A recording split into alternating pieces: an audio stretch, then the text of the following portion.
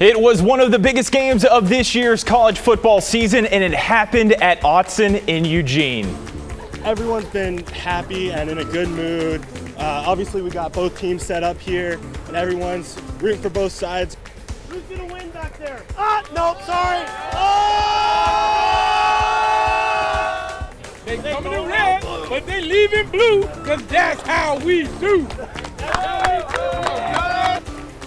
Ducks versus Buckeyes. KGW News coming to you right as the game wraps up.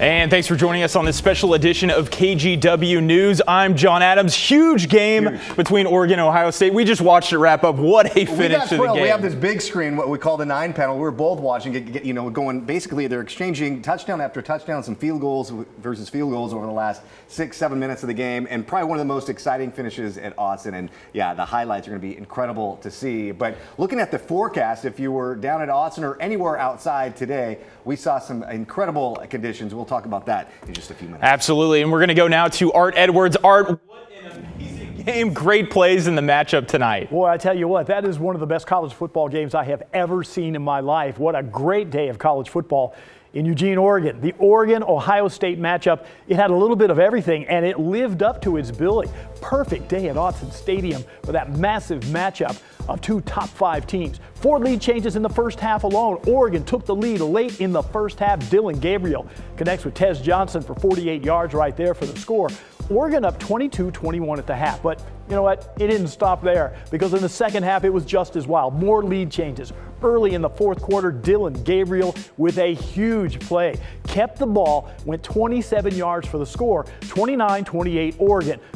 But they weren't done then. Ohio State was able to get a field goal to take the lead. Then Atticus Sappington nailed a 19-yarder to put Oregon on top.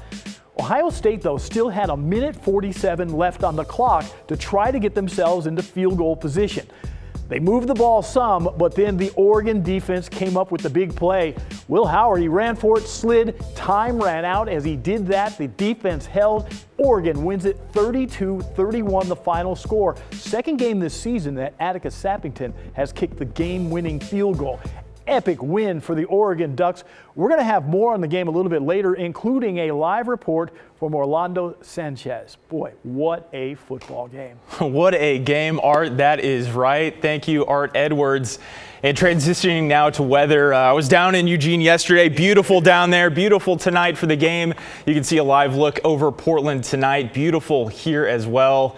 Perfect football weather. Let's bring in meteorologist Joe Ranieri. It's been fantastic outside. Not just for today, but pretty much every weekend so far this October, we've seen beautiful conditions. And we saw that last weekend, and we're seeing it this weekend. And it's going to continue heading into Sunday. As we take a peek from our Wells Fargo tower camera, we're looking at a temperature of 65 degrees with some clear skies. Those clear skies will carry over into the overnight hours, but because of not much cloud cover, we will be seeing some patchy areas of fog develop at times throughout the coast and into the valley. Currently, we're looking at readings in the upper 50s to low 60s. Out there along Highway 26 toward the coast, temperatures are in the mid 50s. Along the beaches right now, right around the upper 50s to low 60s up and down the Oregon coastline. So gorgeous fall weather continues into Sunday, staying sunny and warm for Sunday, but I am tracking a more typical fall weather forecast that really starts to arrive by Monday afternoon and really throughout much of next week. Currently, though, we do have some watches and warnings. It's that air quality alert that's really been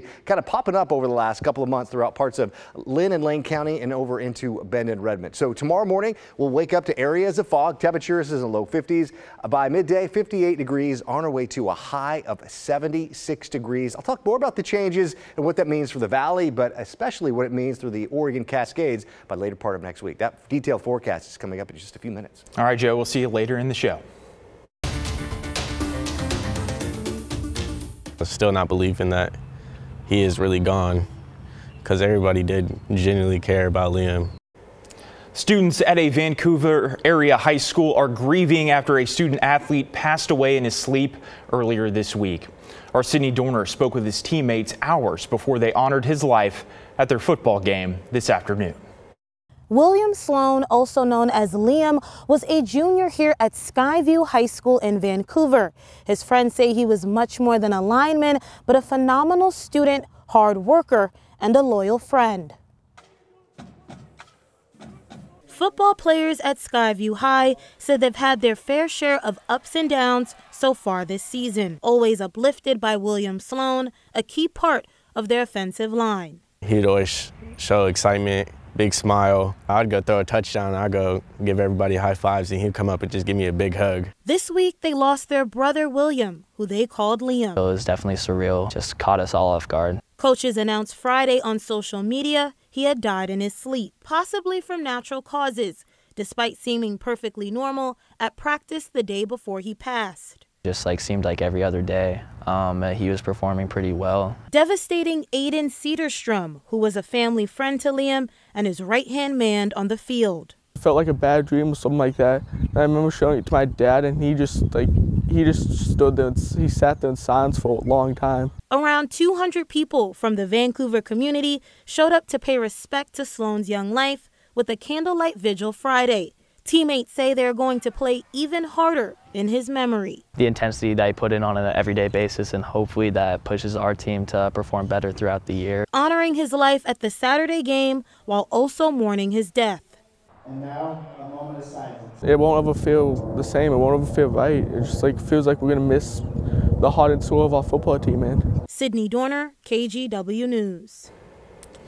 Well, an update to a shooting investigation in North Portland. Police say a man who was shot earlier this month died after 5 days in the hospital.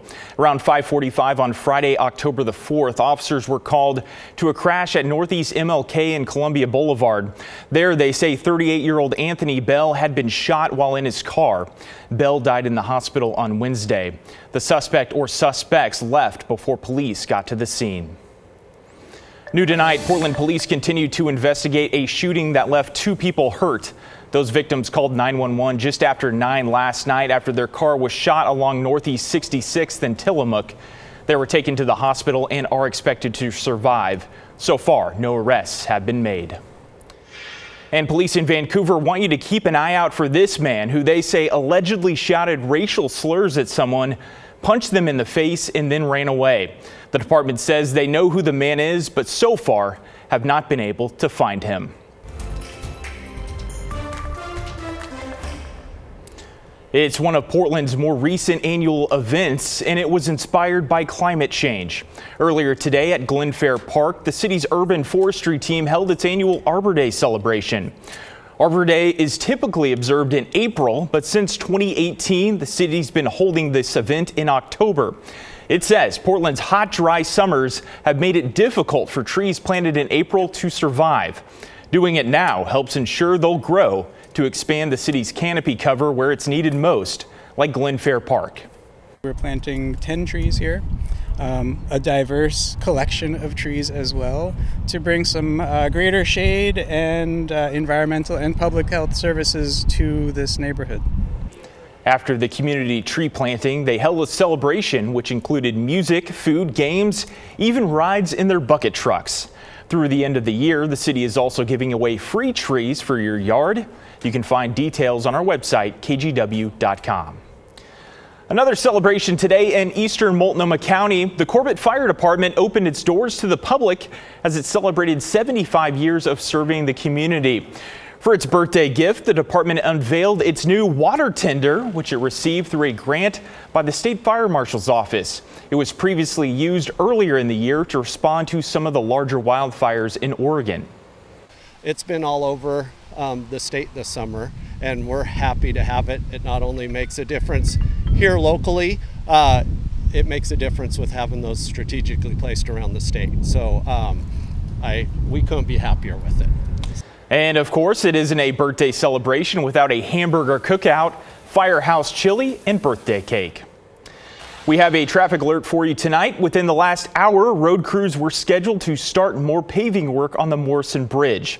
Tonight through about 6 tomorrow morning, there will be occasional lane and ramp closures that will cause traffic delays. So you'll want to consider taking a different bridge across the Willamette if you're heading anywhere overnight.